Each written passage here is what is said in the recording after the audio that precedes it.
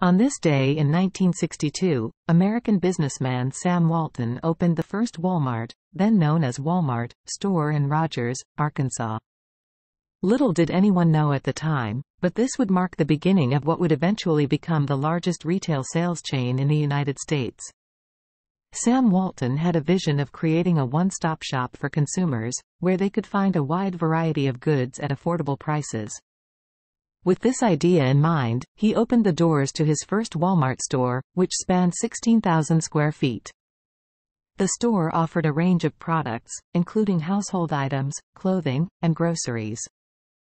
One of the key elements of Wal-Mart's success was its innovative approach to supply chain management. Walton focused on building strong relationships with suppliers and negotiating lower prices, which allowed Wal-Mart to pass on the savings to customers. This, in turn, attracted a large customer base and fueled the rapid growth of the company. The success of the first Wal-Mart store set the stage for expansion into a nationwide chain. By the end of the 1960s, there were already 24 Wal-Mart stores in operation. The company's growth continued throughout the following decades, expanding into new markets and introducing new concepts such as the Wal-Mart Supercenter and Sam's Club. Today, Wal-Mart has thousands of stores across the United States and has become a household name.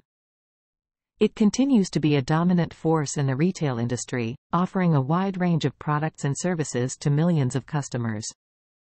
Sam Walton's vision and the humble beginnings of that first Wal-Mart store in 1962 set the stage for the retail giant it is today.